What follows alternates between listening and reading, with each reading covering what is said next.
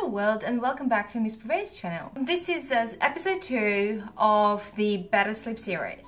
And today we will be talking about how to have a better sleep. By the end of this video, you should know exactly what to do and how to have a better sleep and feel relaxed and full of energy in the mornings. Before we dig into all of the steps that I've created and helped me and my clients, subscribe to Miss Purve's channel so you don't miss out on new videos, and don't forget to click the bell button so you get notified every time I upload the video, which comes weekly. Alright, so let's get into having a better sleep. Number 5 is exercise. Exercise is crucial to have a better sleep at night. Exercise helps you to spend more time in deep sleep. And the deep sleep is absolutely crucial to fight the stress, improve your immune system, and reduce the anxiety.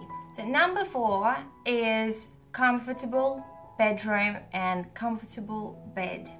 Make sure you have the correct size of the pillow that you're using. Make sure that it's all leveled, and I would probably suggest, if you haven't done it already, I would suggest for you to go to the shop where they sell the pillows and the mattresses and check those out and have a look at what exactly the correct size for your pillow.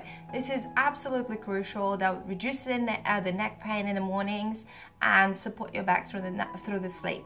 In my previous video, I've mentioned that using 2 pillows is very helpful to have a better sleep, and I'll stay by this. But I personally use 2 pillows, one for my knee or my hip, and the second one obviously for my head. Also, to make your bedroom very comfortable for sleep, make sure you reduce any light that comes from outside.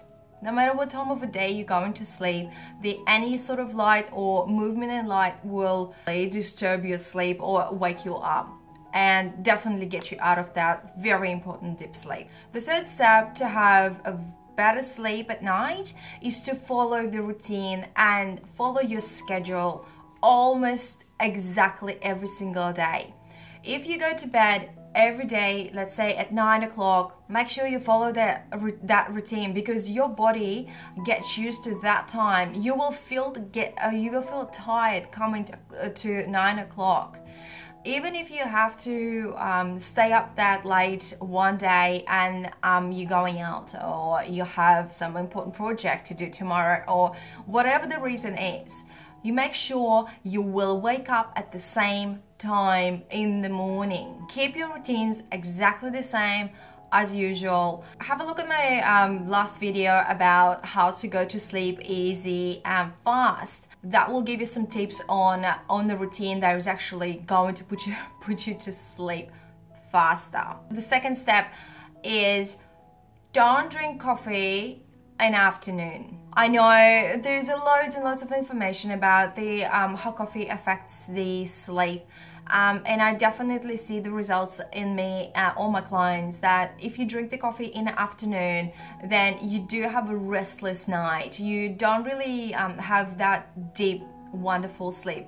If you do need to have some sort of a lift up in the afternoon, just get out and go for a 5 minutes walk around, or wash yourself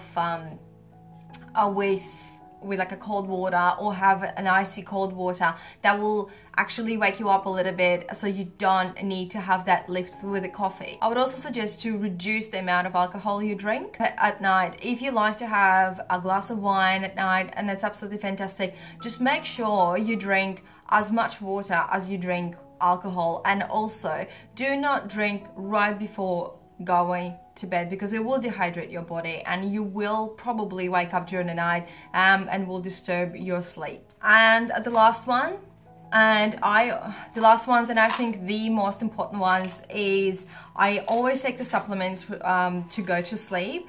One of my favorite sleep pills, which is pretty much valerian, that is a natural herb, and it supports you going to sleep, and pretty much it really just relaxes you, and absolutely fantastic in the mornings. You feel it just gives you that boost to go into the deep sleep. I don't take it every single day, but if I have been really tired and I didn't have a really good sleep, and I know that tomorrow will be a really busy day, I do normally take the supplement. another good thing, because if you are doing exercise, you must take the magnesium, which is a recovery for your muscles, so you don't get muscle cramps at night, and it actually helps you as well to relax and have a better rest at night. So if you like that video, don't forget to subscribe and give us thumbs up or thumbs down, really whatever. So in my next video, I will be talking about how to keep yourself awake.